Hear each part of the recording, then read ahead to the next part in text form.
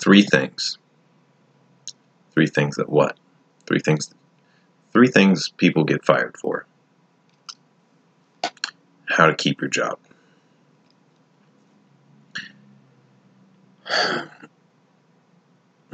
Number one.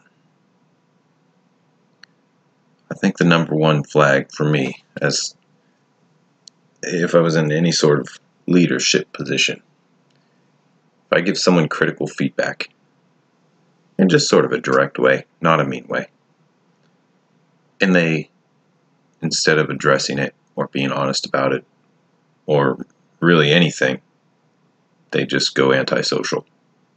They just ball up. You don't hear from them for days. You have no idea if they're trying to correct it. You have no idea what's going on. You don't want that person back.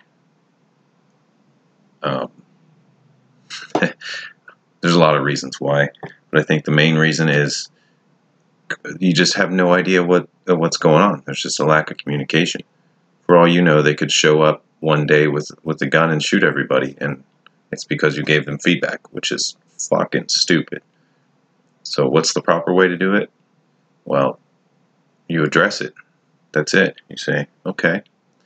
You see it from as many perspectives as you can, and you try to improve. That's it. Everybody needs feedback. Everybody needs to be told they're doing something wrong every once in a while. It's just sort of a fact of growing. If nobody ever tells you you're doing something the wrong way, you're going to keep doing it the wrong way. You're just going to keep messing things up, and it's not good for anybody, especially at a company that's trying to advance. So I think that's the number one thing. The number one reason why people would get fired is just basically turning antisocial. It's a pretty foolish thing to do. Number two. I guess this sort of is like number one, but it's not number one. It's number two. Not trying. Now, I'm not sure how anyone would get hired to begin with if they're not trying, but there are some jobs where they just kind of need someone, anyone, so they just accept whoever applies and interviews decently. They say, all right, come aboard, we'll give you a chance. And then when that person shows up, they're running late all the time. They don't really have the type of mind that can figure out things on their own. They need constant direction, or they're just not doing anything at all. And when you do give them direction, they're all pissy about it. It's like, what? Well, why are you even here? Go do something that makes you happy. So I think that's the number two thing that gets people fired, is they're just not trying. Number three. Now, as I'm sitting here thinking of these, there are a lot more than three things that get people fired, but a big number three for me is if someone comes in unprepared all the time. Like if they look very unkempt, no pun intended, because I kind of look that way right now. But I just took a shower. That's kind of why. Anyway,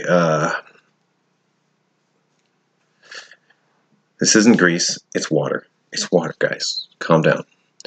Very unkempt. Like if someone comes in and they smell like ass every day, and it just annoys the crap out of everybody, and they're obviously just, not really caring about the appearance of themselves or the company or anything, they have to go. They're just bringing everybody else down.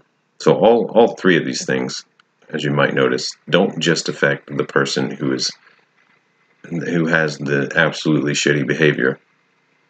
They affect the entire workplace. They affect the company, and that's why it is management's best decision to can yo ass at that point.